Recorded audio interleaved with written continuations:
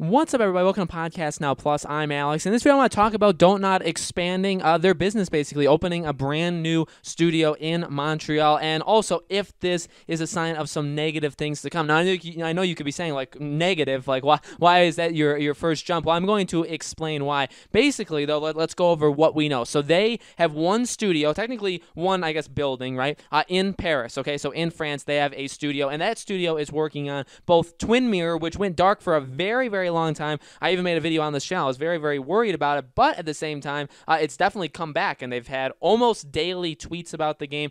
Very, very cool that it is coming back. I definitely would give this game all the chances in the world, as well as the game Tell Me Why, which is the Microsoft exclusive coming later this summer, okay? So they have two games in development there, and now they're opening a brand new studio up in Montreal to make a third game, and they actually have confirmed, like, they will be making a brand new game in Montreal, and the reasoning is solid. I actually do like it. And one of the things, you know, on Podcast Now, I was probably a very much hated person when it came to Life is Strange. But honestly, one of the things I had said for a long time with Life is Strange 2 is I don't think they were being fair to the general, like, political spectrum of the United States, okay? And I also said I think they just have a wrong idea in general of what goes on over here, and it could be because they're not over here. They're literally in France, right? They're in Paris, so they have a very different idea of what it's like in certain things, and I guess you could say, okay, well, you know, people's experiences are going to differ, and I do agree with that. I would say that. I mean, obviously, am I one to talk, right? Have I been in certain situations?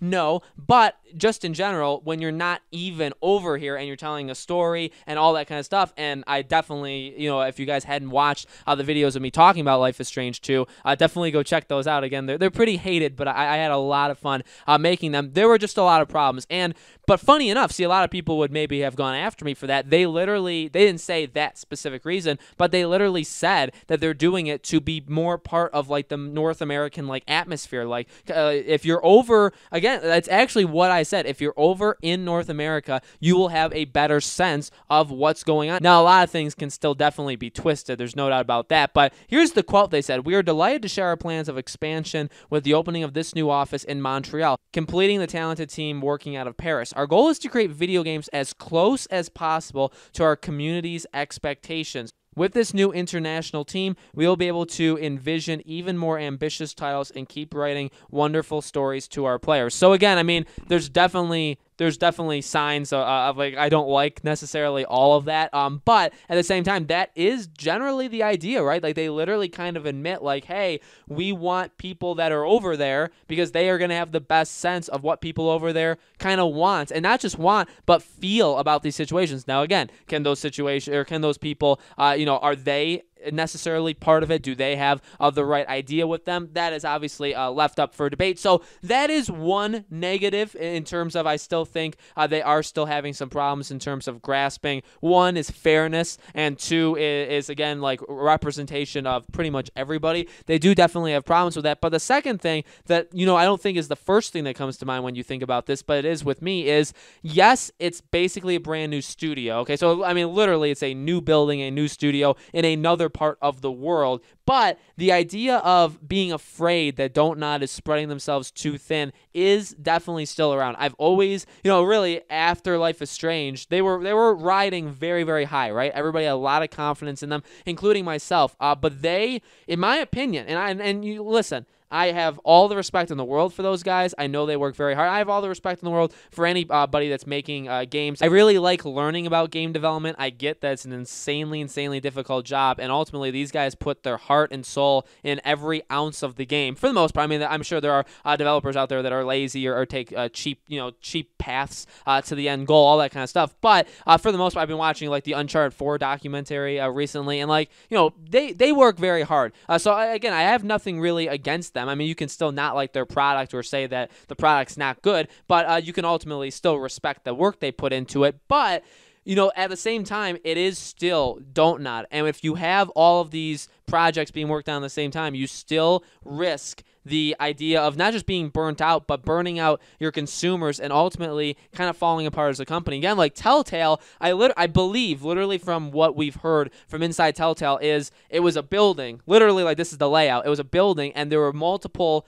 floors in this building, and each floor was a different team that was working on like a different game. I'm pretty sure that's literally how it works. So although it's not that, and look what happened to Telltale. Now there's definitely reasons why Telltale fell apart, multiple reasons actually. And so while yes, DontNod doesn't have every part of their team in the same building, right? They still are they're growing, which is good. And ultimately, I guess you want your develop. The bigger you get, the more you're able to make more games. The ability you're able to make these games faster. So I mean, there's definitely positives, but combined with, and again, going back to my earlier point, I have all the respect in the world for them and for them doing their craft. But at the same time, in my opinion, the only good game they've ever made is Life is Strange, the first one. I adore Life is Strange. I think it's one of my favorite. I don't think it is one of my favorite games of all time. I don't think time is actually going to change that. And in fact, I don't even think anything, especially even like what they did to Life is Strange 2, in my opinion, that didn't even change my mind. Life is Strange 1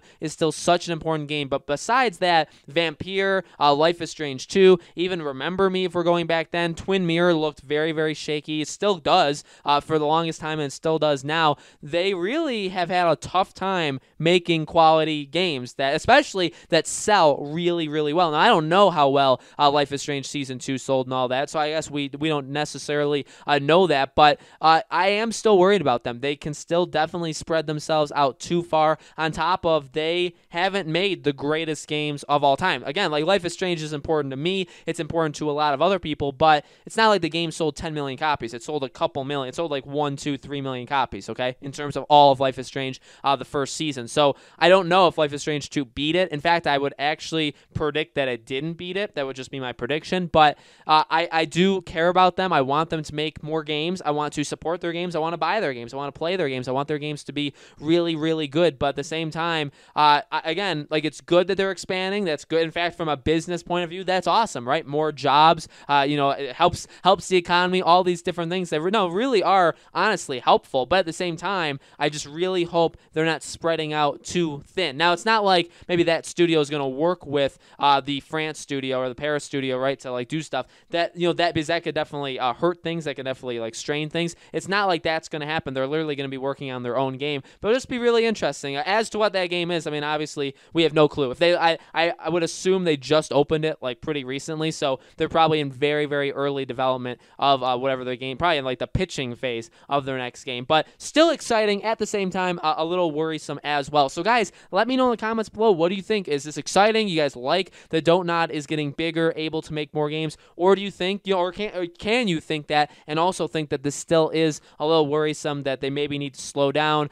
Whatever you guys think, let me know in the comments below. As always, make sure you guys are subscribed to this YouTube channel. Hit the bell icon so you guys know when these videos go up, and I do a new video on this channel every single day, and so I hope to see you guys on tomorrow's video.